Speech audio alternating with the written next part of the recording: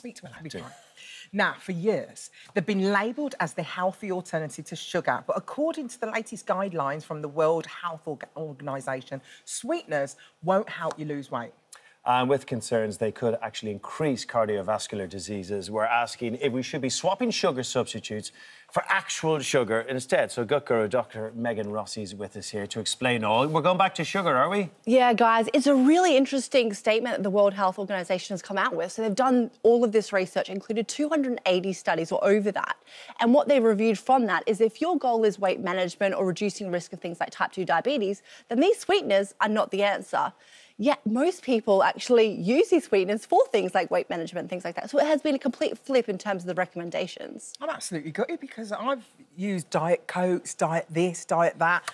I didn't realise it was going against me. Why have we become so reliant on sweeteners? Why do you think? Yeah, look, there's so many elements to it, but the government actually introduced the sugar tax in 2018, where they actually penalised companies that had too much added sugar in it, which is, you know, a good thing to some extent because we are having too much of the added sugar, you know, the table sugar and things like that.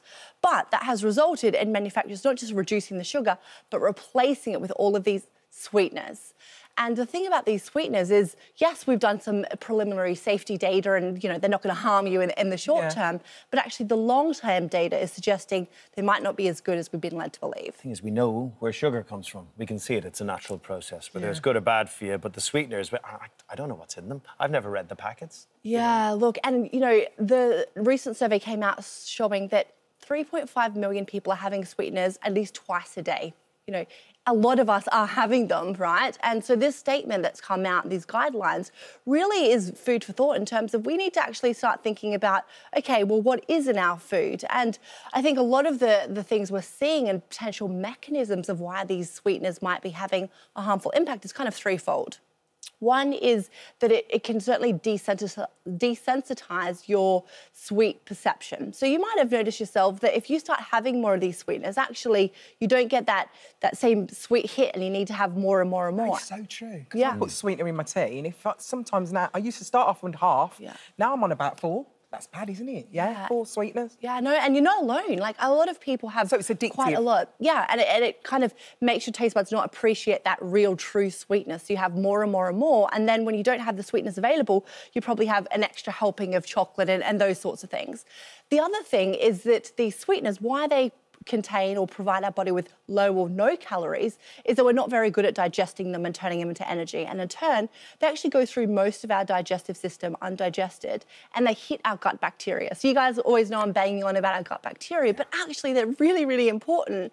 And I think this could be one of the mechanisms of why for some people, these sweeteners have actually been associated with things like increased risk of type 2 diabetes in the long term, as well as weight gain. Oh, so maybe gut bacteria doesn't like the sweeteners? Yeah, so what it does is it changes the profile, the types of bacteria, makes them more inflammatory, as well as the chemicals the bacteria are producing. Because we know these bacteria, literally trillions of bacteria in our gut, actually do things like regulate our appetite hormones, so making us, you know, want to crave more things. And then, what's the right thing to do? Do we just have sugar? Yeah, look, I mean, a lot of people ask me this, and there's kind of the 3 different categories of sweetness, right? So we've got the traditional sugars, like the white sugar, the brown sugar, things like, you know, the agave nectar, coconut blossom, molasses, all that sort of stuff is all very similar, even though some have a bit of a, you know, health halo, but they're all kind of, they add the calories, they add the kind of the blood sugar spike and things like that. Then you have those other sweeteners, so things like the stevia, the sucralose, the aspartame, which the World Health Organization is now warning against having large amounts of them, particularly for weight management. And then this third area is the natural sweetness that's found in whole fruit. And this is the one we should be focusing on, guys. We're having too much of the added sugar. We're having too much of these artificial sweeteners. We want to really be focusing on the natural sources. So, you know, whenever I make pancakes, for example, I blend in a banana instead of using, you know, table sugar to sweeten it. You know, if I'm having a cake, I blend in dates instead of having, you know, the added honey and things like that. Because when we get the sugar packaged in fruit, what happens is, yes, we get amazing taste buds, but also it contains the gut-loving fibre and these other chemicals which help, you know, support our metabolism and support things like our appetite regulation. So we really should be getting more of that. Do we need sugar? I mean, do we need to consume it?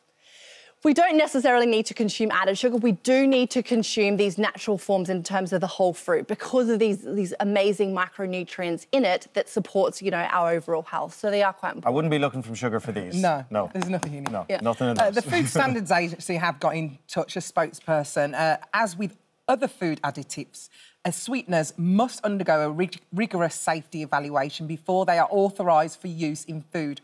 All approved sweeteners are considered a safe and acceptable alternative to sugar. Yeah, that's an interesting one. And I obviously work at King's College in London where we do a lot of food additive research. And a lot of the historic safety data has been looking at how it impacts human metabolism.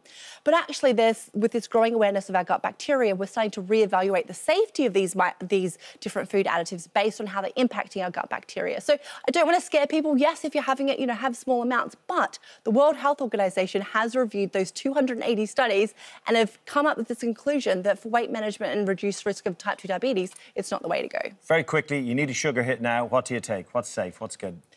Always go the whole fruit. Dates, bananas, stewed apple, those sorts of things is the ultimate way. And also, if you've got too much, you know, addicted to sugar, I would reduce down slowly over 2 weeks. Your taste buds actually adjust and become more sweet sensitive. Retrain the brain. Megan, thanks so much. Absolutely. Thank you so much, Megan.